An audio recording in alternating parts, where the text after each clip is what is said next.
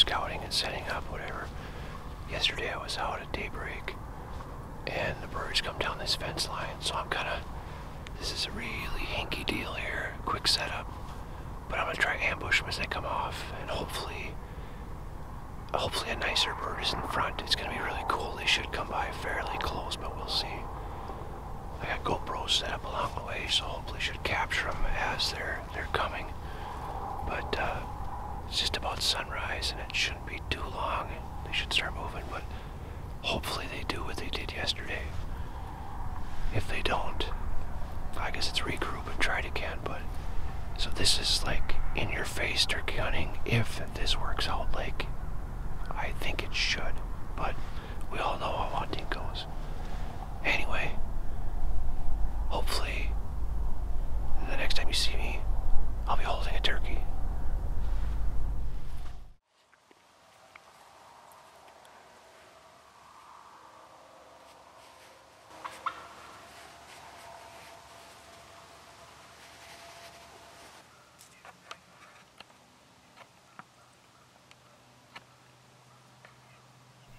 Turkey hunting, my new fascination. This wary bird with keen eyesight is well worth your attention if you've never hunted them before.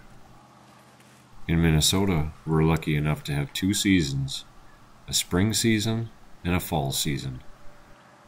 As tasty and as challenging as they are to hunt, they have quickly climbed to the top of my list.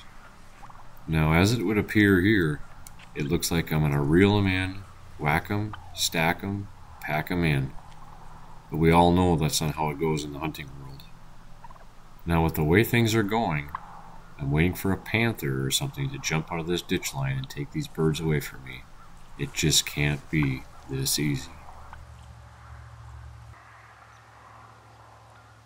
One of these jakes is a little bit bigger than the other, and it's the one that I'm wanting to take.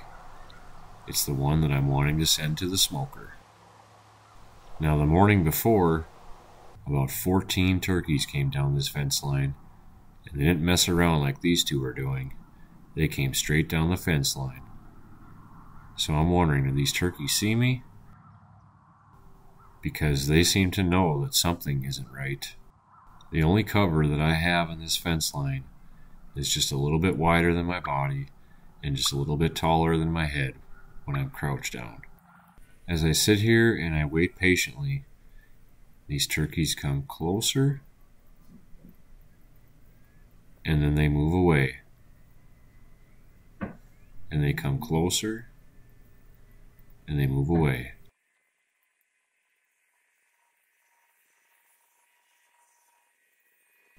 I'm starting to wonder, is day 3 going to be another strikeout?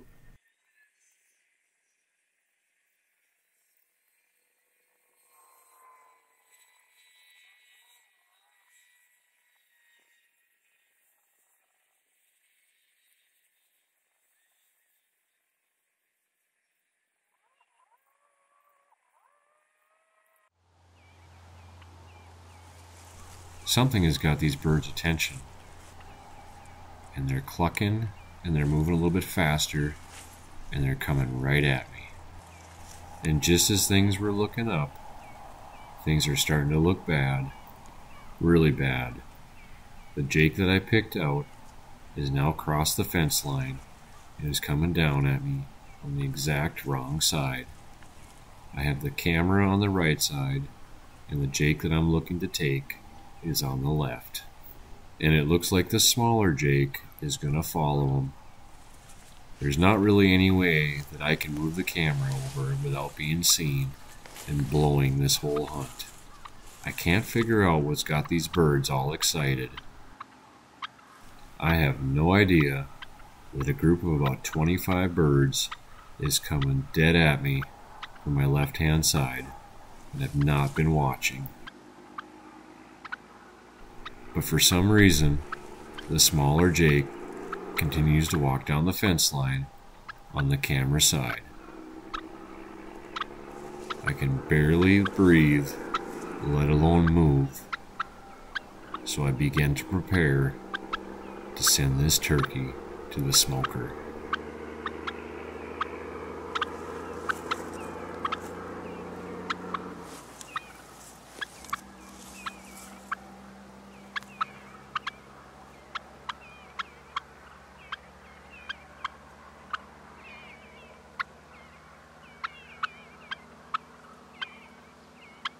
Luckily, this bird doesn't get very far from the fence line, or he would have spotted me. And now that I've seen the group of other turkeys, I know I'm going to have to make my move real soon.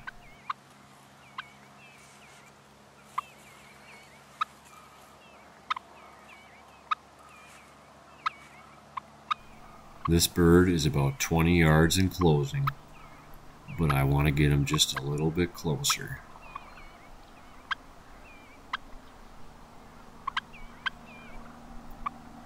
He's clucking and clucking, and he's watching. Now, hunting is one challenge, but self-filming your own hunt is another challenge. You have to keep the camera centered on your prey.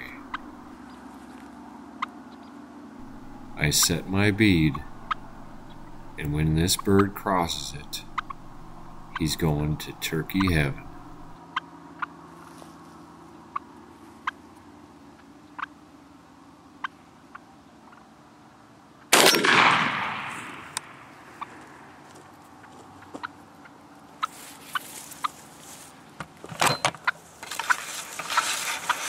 Now you can see how close this other Jake was, and he's got to go check out because something's just not right.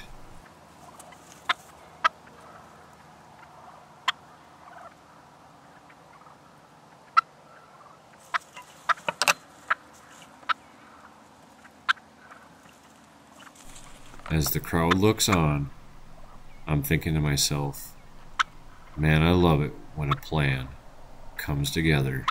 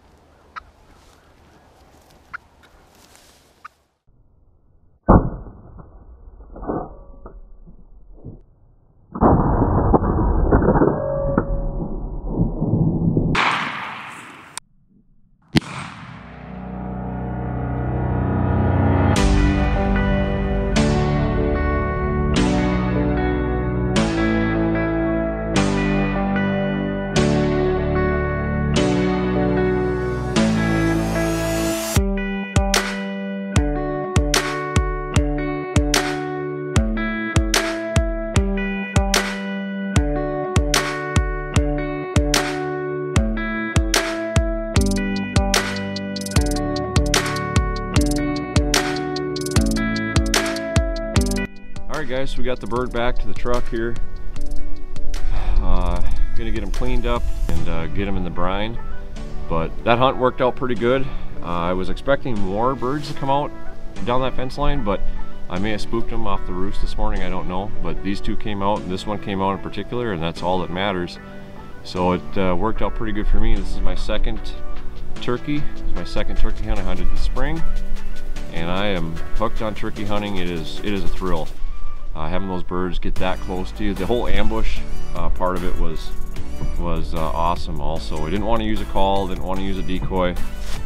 You know, I just wanted to chance it, I guess, and see if what I had learned paid off, and it did. So if you like this video, please give it the thumbs up. If you haven't already, please subscribe to our channel. It's growing, we want to keep it going. We have a lot of stuff going on After 5 Outdoors. Got a couple more turkey hunts hopefully this weekend.